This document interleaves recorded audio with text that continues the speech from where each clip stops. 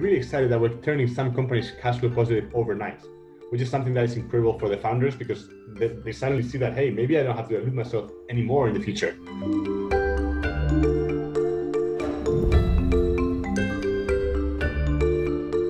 Miguel, I'm excited to be able to chat with you today. To begin, share very briefly, 5 seconds, what is Capchase? Yeah, Capchase is a fintech for SaaS companies. And basically what we help them is to grow in an undiluted way. I like on your site, so dilution is not the solution. Good play on words. So tell me, how did you discover this problem and you're like, we got to solve this?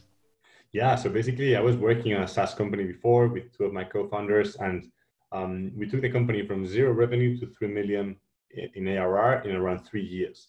So we experimented a lot with different payment terms and with cash flow management strategies. So to give you an idea, at the beginning when we started, we would just like sign up customers in whichever way we could. We just wanted to show traction and iterate with customers. So we were charging them monthly to try to reduce the friction to get them to sign up. And it was great because for them, it was little friction to pay on a monthly basis for our software product.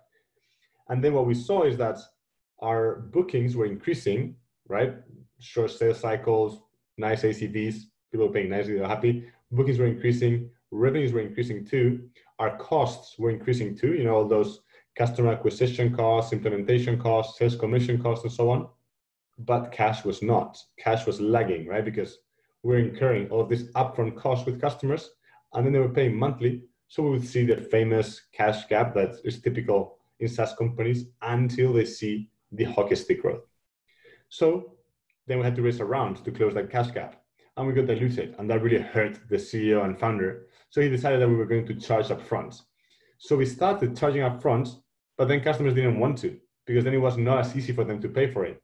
So then we saw that deals start to get delayed, and we had to incentivize our customers to pay up front by giving larger discounts, 20 to 30% discounts. So then we were not diluting ourselves, but we were cutting our top line by 20 to 30%. And in every single renewal, years down the line, people will be like, oh no, I'm not going to pay 20% more because the original price was discounted. So it was really bad and would destroy lifetime value of the customers. So we didn't know how to solve that. And then months later, after we had transitioned out of the company, we're thinking about how to solve that problem. And basically we came to the conclusion that it would be ideal to enable customers to pay monthly. So they sign up very quickly. They sign up and it's easy for them, little friction, and then give the SaaS codes all the cash up front so they can offset automatically those acquisition costs and keep investing in growth and cut their burn rate. And that's what we did. So now every time a company, a SaaS code, closes a customer that pays monthly or quarterly, what we do is we upfront them the full 12 months of contract value, and the end customer keeps paying monthly and quarterly on a very flexible way to the SaaS company. So it's the best of both worlds. And you hook into effectively their system so that you can see the cash coming in, then you just automatically withdraw it. Exactly. We never get in touch with the end customer because we want that relationship to remain between the SaaS code and the customers. But we can see how the flow of funds are moving. And then the moment that the end customer pays, we identify that payment and we withdraw from the SaaS code's bank account. So obviously there's other ways to be able to solve this problem, but you're trying to solve it in a new way and hopefully that costs less and no dilution. You mentioned 20, 30%, which you typically been giving up to get people to pay in full. So what's then your average, what is someone paying then to be able to use a service like yours? Yeah, okay. So we've spoken with hundreds of SaaS companies and the average discount to get paid up front is around 17%. So the equivalent of 2 free months. We've seen companies not doing any discounts, right? To companies doing 50% discount, depending on what their goals are. So with Capchase, the discount is less than what they give to the customer, considerably less. It can be up to like 50% less. And then it is much more competitive than things like venture debt or revenue-based financing, you know, or factoring, which nobody likes factoring, right? So it's just like a much better system for SaaS codes because it was tailored for SaaS companies. You know, like venture debt is just giving loans to VC-backed companies. Revenue-based financing is a model that's really good for e-commerce companies, but it's not that good for SaaS codes. And it's just like SaaS codes are using it sometimes to avoid dilution. But Capchase was done by SaaS operators for SaaS companies, right? So it's perfectly tailored for that. What are you most excited about looking forward from here that you're working on and be able to launch and going forward? So we're really excited about the change that this means for companies. So we're working with tens of companies already, and the feedback we get is great. Like they absolutely love it because of what I mentioned, right? If you can imagine that you close $10,000 of MRR in a month, if you charge monthly, the next month your burn rate is going to go down by 10K. But if you use Capchase, you're going to get, let's say, 120K up front. So your burn rate is going to decrease by 120K. That means that you can either invest a lot in growth, so the next month you get more customers, and this becomes like a self-feeding machine that becomes what accelerates growth enormously.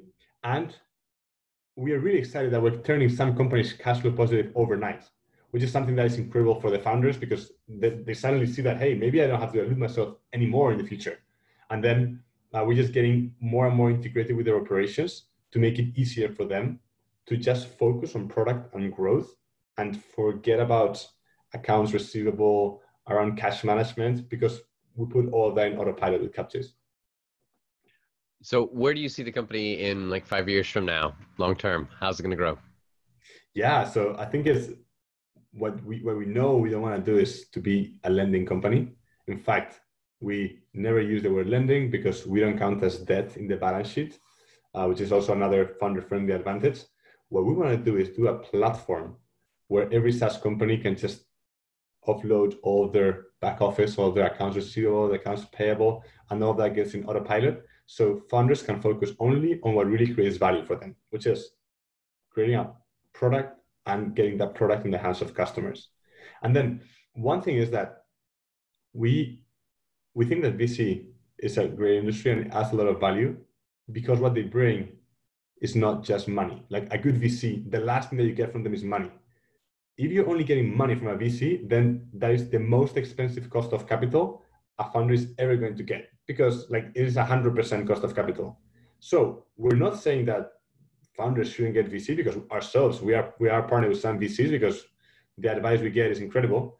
What we're saying is use your very expensive VC money for very high return on investment activities, like hiring a 10x engineer or doing a new product that is going to put you above the competition or entering a new market or buying a competitor, you know? But don't use 100% cost of capital money, essentially VC money, to do things that you can pour infinite money into, like customer acquisition, or things that have no return on investment, like working capital. If you're pouring, VC money to fund that cash gap to allow your customers to pay monthly, it is a poor use of funds. Use something like Capchase or an alternative.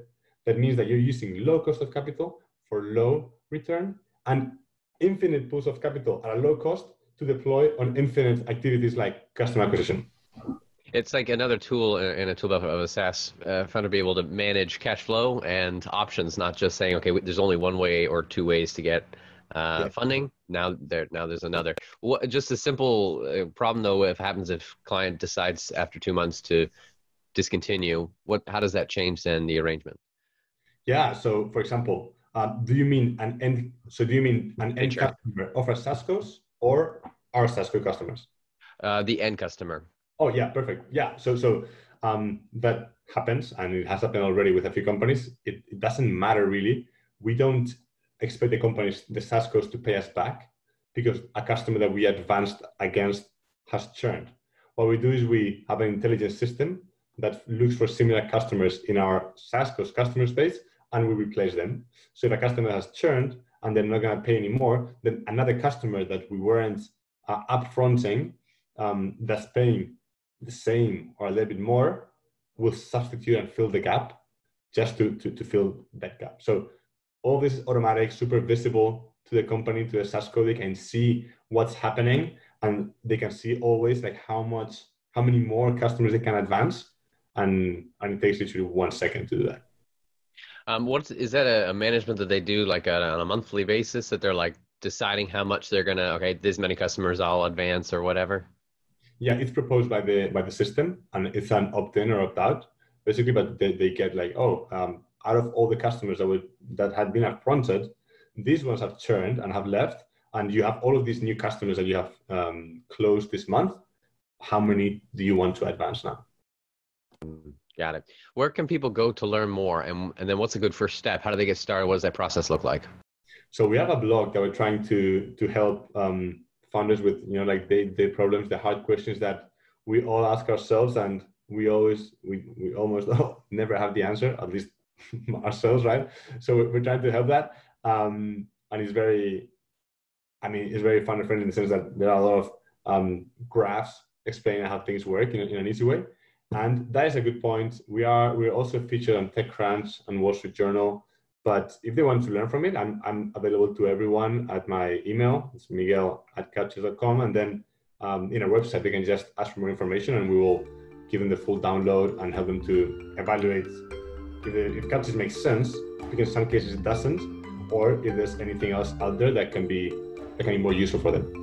Have you seen a company using AI, machine learning, or other technology to transform the way we live, work, and do business? Go to uptechreport.com and let us know.